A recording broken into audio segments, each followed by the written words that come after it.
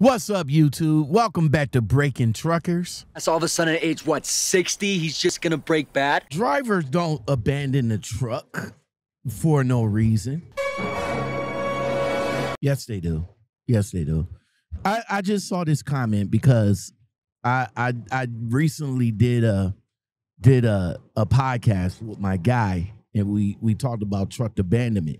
We talk about truck abandonment on this channel all the time. So why don't you go ahead, hit that subscribe button, and make sure you hit that bell notification so you can get all notifications when we do talk about interesting topics such as this one. Let's get into it very quick.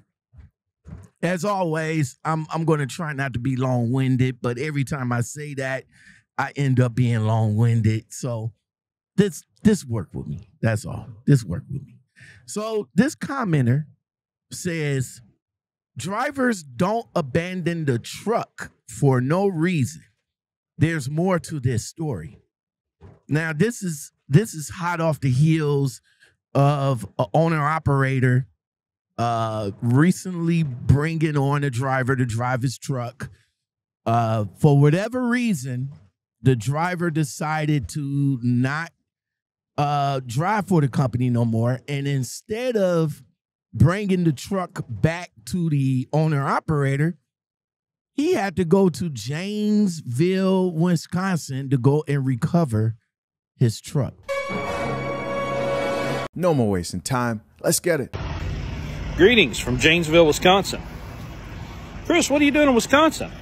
I'm so glad you asked. I'm picking up an abandoned truck.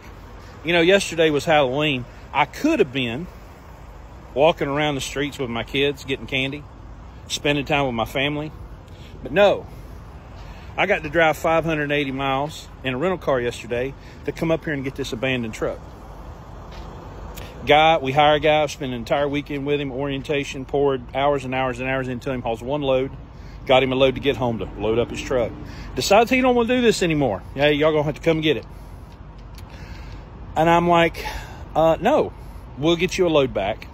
Oh, no, see, I've got OCD, and I can't do that because, you know, I can't keep, I cleaned and, quote, I cleaned all day long, and I still can't get it clean enough for my OCD.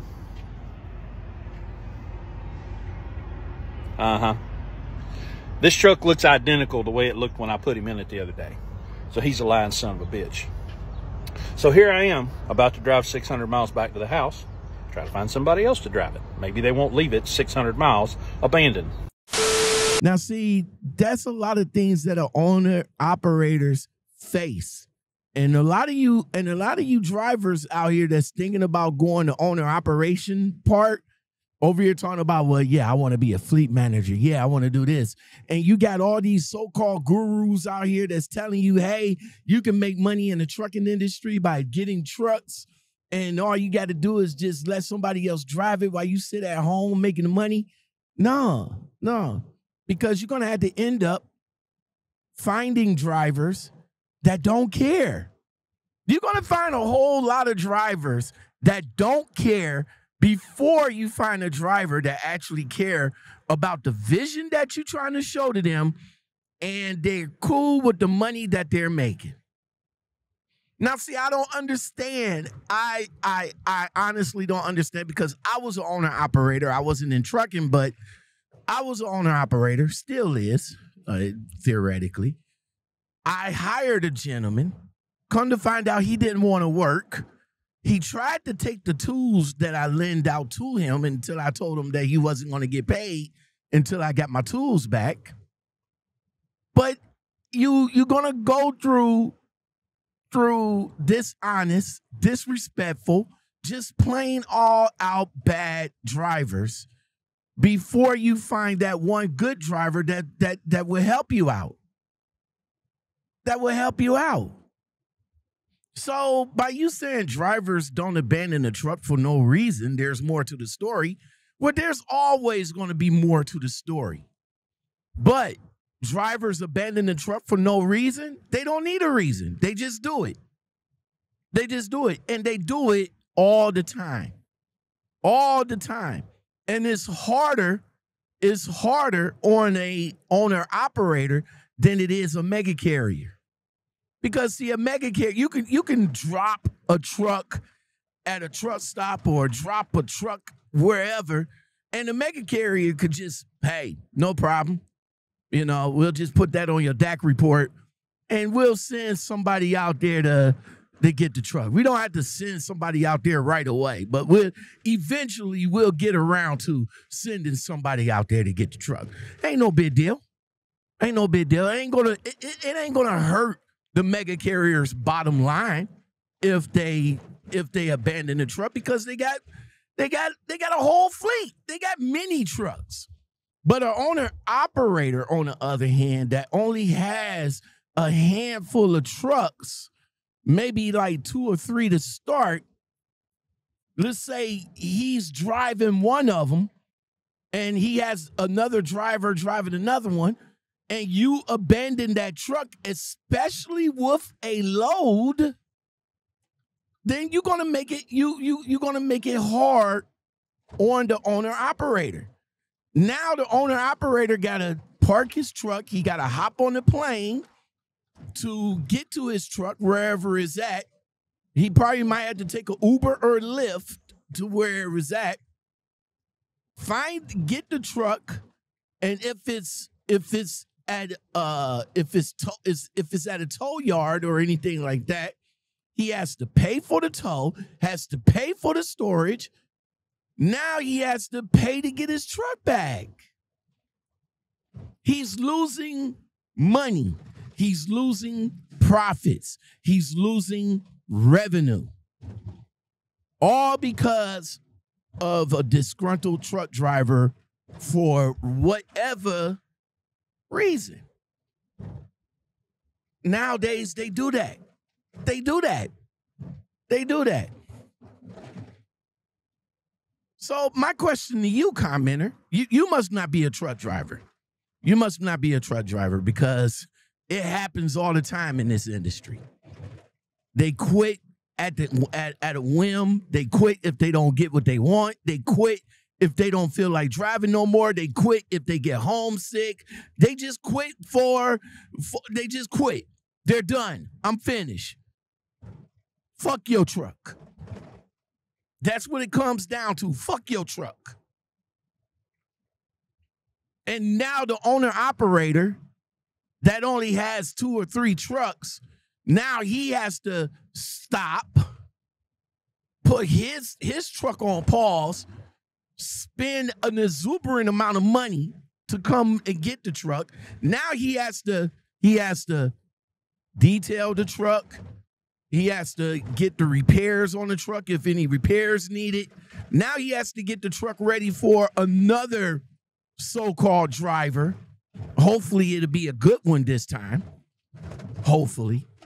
That's all you can hope for, is your fingers crossed. That's it. That's it. Fingers crossed. Fingers crossed. That's it.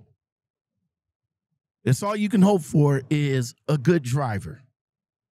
And hopefully he'll get a good driver. But again, like I said, it's much more harder on an owner operator to go and recover a truck after a truck has been abandoned than it is for a mega carrier.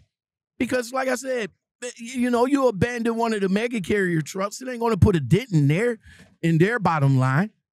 But you abandon one of these owner-operator trucks that only got 3, maybe 2, maybe 3 trucks, it's damn sure going to put a dent in their bottom line, because now they got to recoup that money after they put into that. Now they got to work, instead of one time hard, they got to work 10 times as harder to make that money up.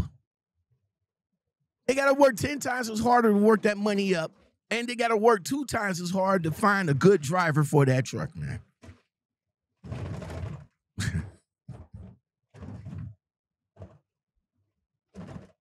This commenter says, people don't quit companies, they quit people.